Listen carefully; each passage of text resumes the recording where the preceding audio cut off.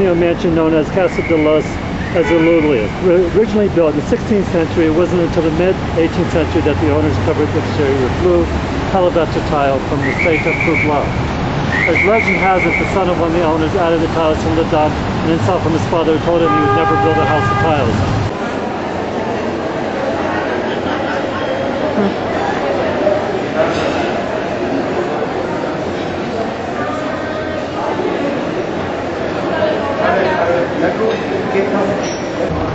And this is in the groovy downtown, very good post office, Mexico City.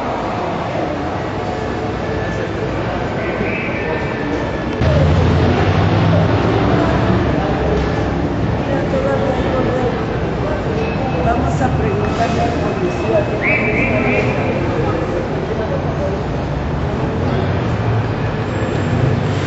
Okay, you're online. With Norris beer. Oops. And this is us having a very posh dinner. So there's our little from the grocery serviettes. Store. From the grocery store.